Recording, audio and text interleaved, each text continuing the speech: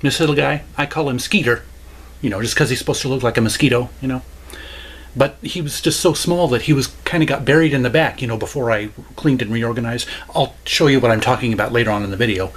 But yeah, he's just so adorable, I kind of had to move him out to the forefront, And then this little one, I don't have a name for him or her, I can't tell. But yeah, it's just, not only is it just plain adorable to look at, but listen to this.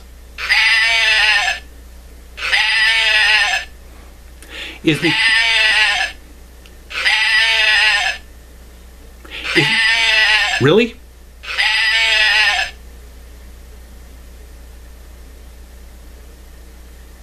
Isn't he cute?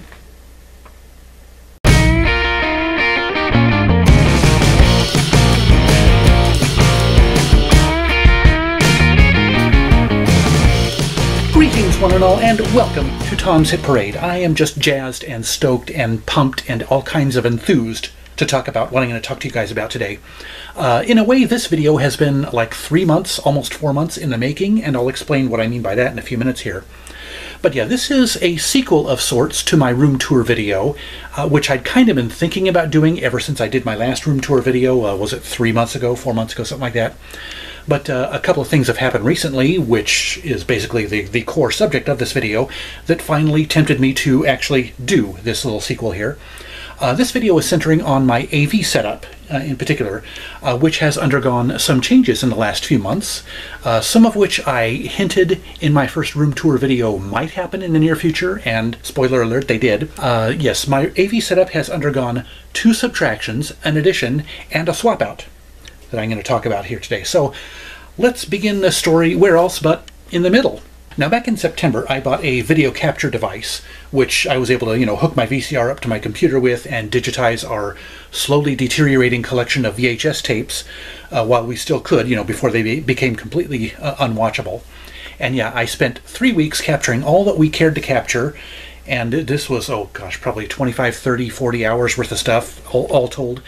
And when I was done, that meant that I could get rid of not only the now useless VCR, but also all of those old videotapes, which freed up a whole bunch of shelf space. And as you may or may not recall, possibly getting rid of the VCR was one of the things that I mentioned in that last room tour video, and I also talked about possibly getting rid of my standalone CD recording deck. And yes, getting rid of my VCR further inspired me to just bite the bullet and finally go ahead and get rid of that deck as well, that component.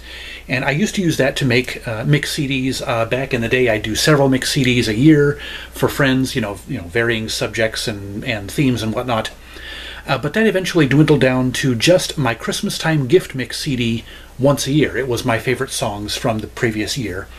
But now that I've gotten so into YouTube, I have much less time or inclination, frankly, to do mix CDs anymore. And when you think about it, it's mix CDs are kind of an outmoded thing now that you can just go and stream whatever you want to stream on audio at by request. And yeah, I hadn't used that deck at all in months. I think it had only last few years it had only gotten used once a year basically. So why not get rid of those, right?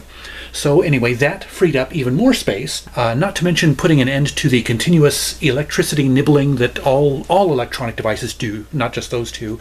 When they're run by remote control, something's always on for the remote control receiver to watch, waiting for a command from the remote. So whenever it's plugged in, it's draining power. So anyway, I decided to have my brother knock out a shelf that now served no purpose so that I could move my AV receiver from the movable shelf that it was on onto that permanent compartment. Just, it's a much more stable shelf for that probably most expensive piece of equipment in my setup. But anyway, that was, as I implied at the beginning of this video, that was chapter 2 of the saga. 2 other things have happened, one before that and one after that. So let's rewind to chapter 1, as it were. Back in August, the month before I did the videotape digitizing and stuff, my brother, who works in construction and remodeling, brought home some stereo components that a client had invited him to take and do with as he pleased. One of the ones that he brought home was a vintage turntable. And now I had no particular need for a turntable. My Marantz is working just fine. So he just put it in our garage and we were going to donate it. Well, my curiosity got the better of me, so I went out to the garage, took a look at it, and it's a realistic model LAB 440. Now, as soon as I saw the name Realistic on it, I was not impressed. For those of you who don't know, Realistic was the Radio Shack store's house brand, which much more often than not had a reputation for being substandard, not very good quality. But when I decided to do a little digging, do a little research, I found out that this model turntable was one of the higher end components that Radio Shack ever put out. It was marketed in 1982, and it sold at the time for $220, which was a hefty chunk of change back then. And I looked it up, and $220 back in 1982 is equal to almost $600 today. So yeah, between the healthy price tag that it had for its time and the reputation that I found out online was apparently a pretty darn solid one amongst vintage turntables, you know, all told, I just decided, my heart went out to it, you know. Well, maybe my brain as much as my heart. It's like, you know, if this is a pretty snazzy piece of hardware, do I want to just give it away to Goodwill or something? Hell no. So I brought it inside, cleaned it up, and, well, frankly, other than just the regular dust and light dirt from years of what appeared to be careful storage, it really didn't need any cleaning, honestly. It was, it seemed to be very, very well kept up by its previous owner. So yeah, and I hooked it up to my system for a test run, and aside from the sound being kind of muddy and distorted, it seemed to work perfectly. I mean, the auto start, the motorization and the auto start function, auto start mechanism seemed to work fine and all that.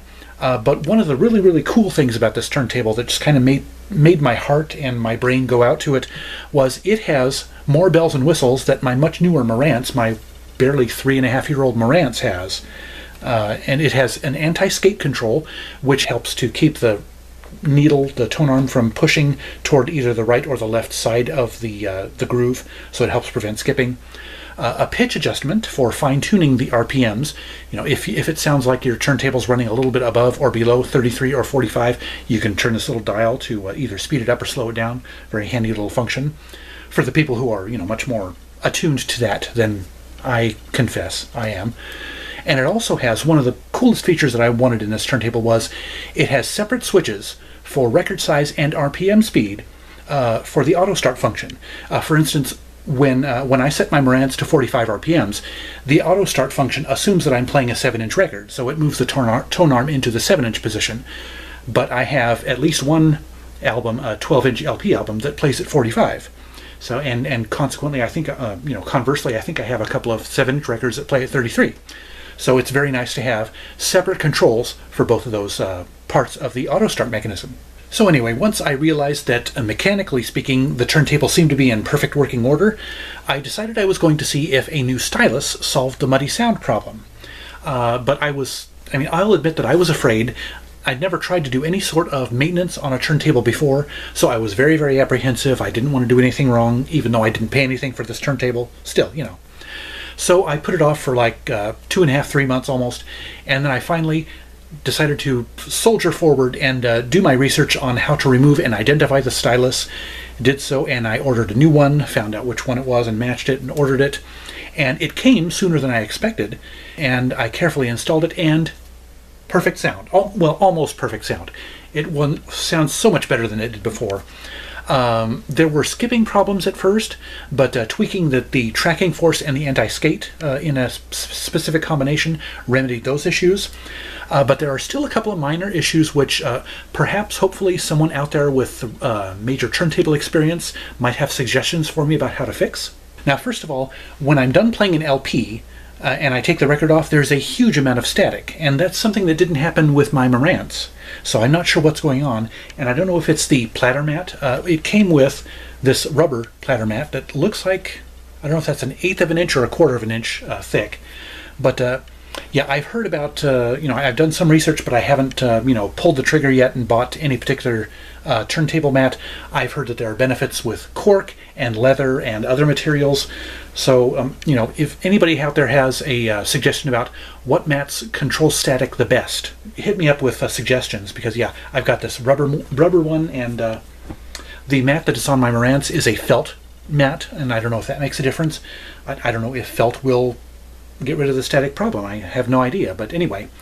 Also, another problem that I had was with the auto start function. The tone arm tends to move just slightly further in than it should. We're talking just a couple of millimeters, but then of course that can mean it misses the first 5, 10, 15 seconds of the first track. So I'm wondering if there's some kind of adjustment I can make on that, and I'm not sure. I'm looking at it, and again, I am a novice when it comes to tinkering with turntables, so hopefully it's an easy fix, whatever it is. And also, the sound is a little bit inferior to my Marantz. When you hear the louder sections, when the louder sections come on records, there's a little bit of fuzz, a little bit of distortion in them, but the quieter sections sound just fine. It's not enough of a distortion that it really bothers me, but yeah, you know, is there something going on? Do I need to tighten some stuff on the tone arm, or you know, I don't know if you can replace tone arms on this. This is probably not a carbon fiber, because this was made back in the early 80s. I don't know if they even had carbon fiber tone arms at that point or not. But anyway, anybody has any suggestions, I would be absolutely happy to hear them. But honestly, when all is said and done, can I seriously expect flawless sound and performance from a nearly 40-year-old turntable that, as far as I can tell, still has all of its original insides? I mean, I think the only thing that is not original to it is the stylus that I put on it. To me, the awesomeness of having a vintage turntable that otherwise seemed very, very well taken care of, it's honestly worth these little imperfections to me. You know, I'm willing to, at least for now, put up with the imperfect sound, just because it's just so cool having a piece of vintage gear here. But I have not gotten rid of my Marantz. I still have my Marantz. It is safely stowed away as a spare. It's actually in the base of my Skips listening station, so it has a place of honor, I guess you'd say. So yeah, just in case, I'm hanging on to it just in case this realistic turntable ends up breaking down for some reason. You know, who knows what condition the belts are in. I've not dared open it up, the case, to look inside, because I wouldn't know what I'm looking at anyway. But yeah, it's just so much fun, as I said, having a piece of vintage gear, and I'm really, really going to appreciate it. And now let's fast forward to the most recent chapter in this saga, as it were. And my Twitter followers, and I think my Instagram followers, have already seen me mention this. I think I also posted it to my Instagram. A few weeks ago, I was browsing around at House of Records, and on my usual survey of the freebies shelf on my way out the door, I saw a piece of audio hardware sitting on its back in one of the shelves, in one of the little cubbies there. It was a Pioneer CTW504R dual cassette deck. It had a few cobwebs and dust bunnies hanging onto it, and a handful of scuffs and scratches on its front from, you know, normal wear and tear. But otherwise, it looked like it hadn't really been abused at all. And before you come at me with the comments or anything, yes, I have said in the past that I hate the cassette as an audio format for its vulnerabilities mainly, whether it's accidentally erasure by magnets or stretching and tangling and breaking due to faulty equipment. But for some reason, in recent weeks, I had actually been browsing around online, just curious to see what's out there in the way of cassette decks, was not really serious about actually buying one. But hey, when a free tape deck falls in my lap, what do you expect me to do, huh? Come on.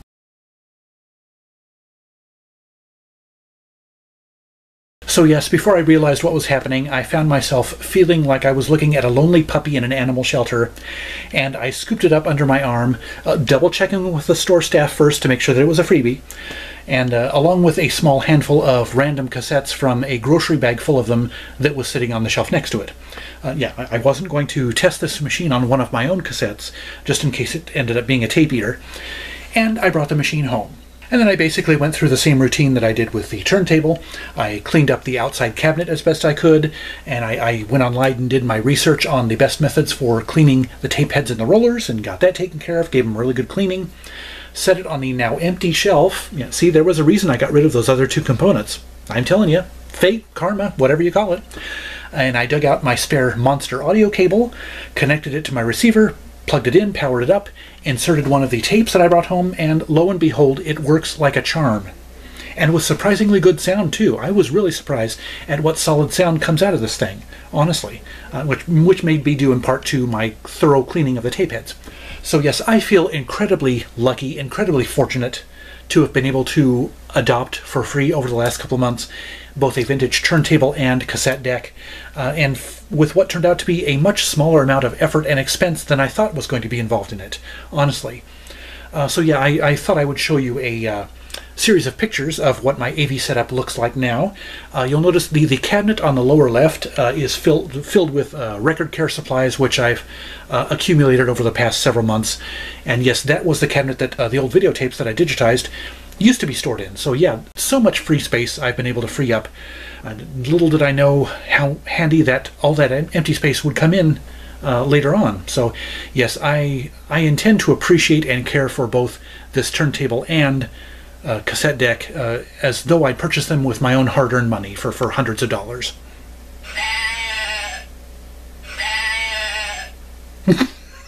Fly, Skeeter, fly.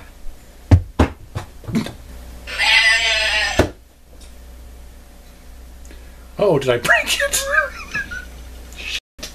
I killed Lammy Poo.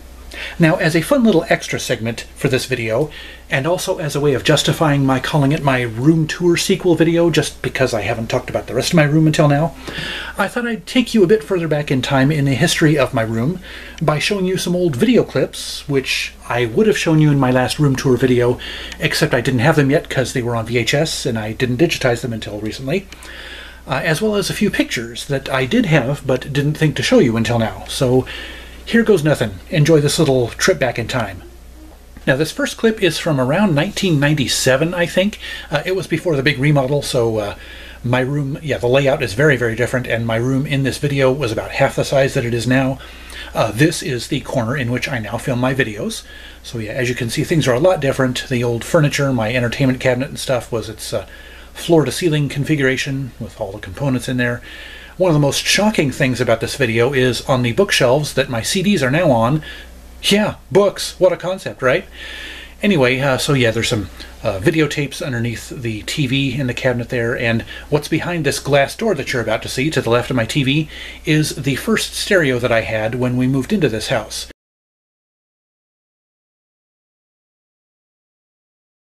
I didn't think to open it up and show it because my priorities back then were quite a bit different, as you are about to see. Yes, this is inside my closet, and these white boxes, if you are not familiar, are comic book boxes. Yes, back then I loved comic books way, way more than I did music. I now have maybe 10% of the comics that I have now. And yes, my music, that you're seeing is about half of my music collection. It was on the floor of my closet. How times have changed, right?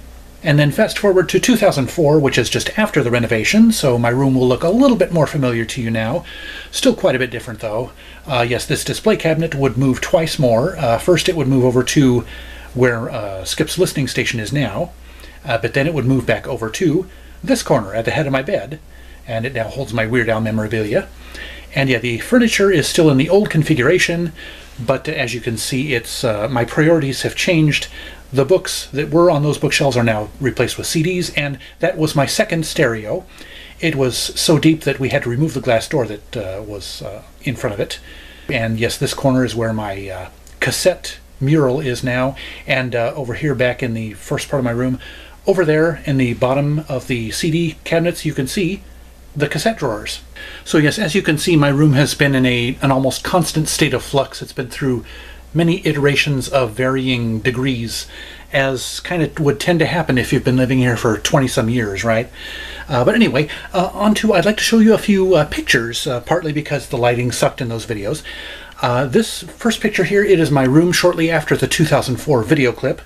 One thing you'll notice is that I've moved the cassette drawers that were on the bottom shelf of one of the bookshelves that in the video you just saw onto the shelf underneath my CD deck and my stereo, which is where my receiver is right now.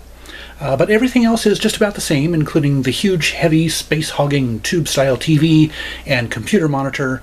And the white things on the shelves that are facing the camera, those are videotapes, in case you weren't aware. And next we have a close-up of my old stereo. This is the one that I had for close to 20 years. I was hardly listening to any vinyl at that time, and you know, it just had an add-on, very, very cheap add-on turntable, bare bones, no frills thing. And I was starting to listen to CDs on my computer more and more. Since this stereo was starting to show its age, you might be able to see a piece of Scotch tape over the left-hand cassette deck. That was because it had broken, and the other one would break within, I think, less than 2 years. So yeah, not too long after this picture, both cassette decks were completely useless, and then the control panel was starting to fritz out and all that other stuff. So jumping forward a few more years, my CD collection in December of 2011, which was very shortly after my brother had modified the furniture. And one fun thing to see in this video is that you'll notice that my CDs, and I'm talking all of them, including compilations, soundtracks, holiday CDs, and comedy, only filled about 3/4 of the floor-to-ceiling shelves on the main wall. They didn't yet need to use that crossover bridge above the TV, or the shelves under my TV, or the half-height shelves that back against my desk. So yeah, that shows in 9 years just how much my CD collection has grown. And at this point I still had my old stereo, as you can see, but I wasn't using it very much because it was malfunctioning more and more, hence why I no longer had the main speakers up on the shelves. I just had the little small speakers, and it was on that lower shelf at this point because that's the only place it would fit after my brother reconfigured my furniture.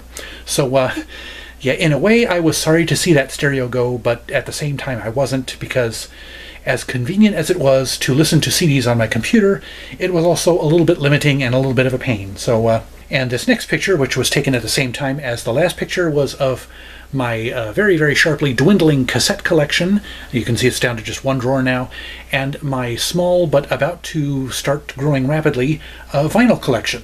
So yeah, that was from, both of those pictures were from December of 2011. And lastly here we have a picture that I hinted at in the cold open of my video, my cleaned and reorganized menagerie of stuffed critters, some of whom I'd even forgotten about that were buried in the back. Yeah, why didn't I do that before I filmed my room tour? I have absolutely no idea. You can see Skeeter there, and also Lammy Poo, I guess. I don't know what I'm going to name him or her. And the critter on the elephant's head up there was a little fish that my mother made, or I don't know, it might have been a killer whale just because it's black and white. She made it as kind of a test run to see how small stuffed animal she could make. So, and incidentally, the little fish or killer whale there is attached to the elephant's head with a safety pin, just so that it doesn't go tumbling off and getting lost in the menagerie of critters again, or it could even potentially probably fall behind the cabinet that they're all sitting on top of, so then I might never see him again. So anyway, I hope you guys enjoyed this little updated and revised tour of my room and my update on my stereo components, which I am so happy with and will enjoy for hopefully many years to come. But anyway, yes, that'll do it for this video. I hope you enjoyed it. If so, hit that like button and share it with your friends, and give me your thoughts, questions, suggestions, or constructive criticisms in the comments section below. Also, scroll down to the description for the link to my Twitter and Instagram feeds, and links to my favorite fellow YouTubers who are all worth checking out. And don't forget to subscribe to my channel and browse my past videos, and be sure to ring that notifications bell so you'll be the first to know each time I drop a new video. Otherwise, thank you so much for watching. I'll see you next time, and remember, life's too short to be a music snob.